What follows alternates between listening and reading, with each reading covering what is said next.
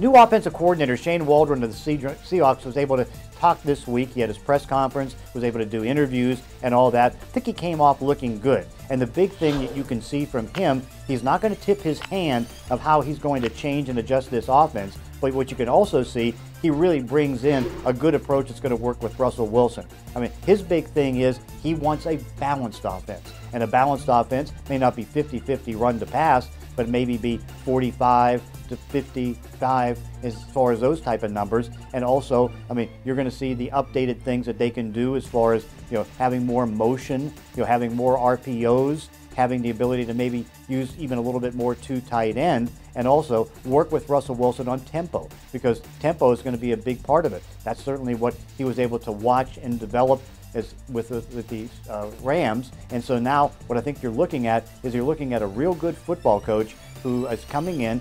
Sure, he hasn't called plays, but also you can see the success of other guys who've left the Rams and other teams that run that system, that they can learn and get quick and be good about it. And of course, the big thing for him, he's got one of the best quarterbacks in the league in Russell Wilson.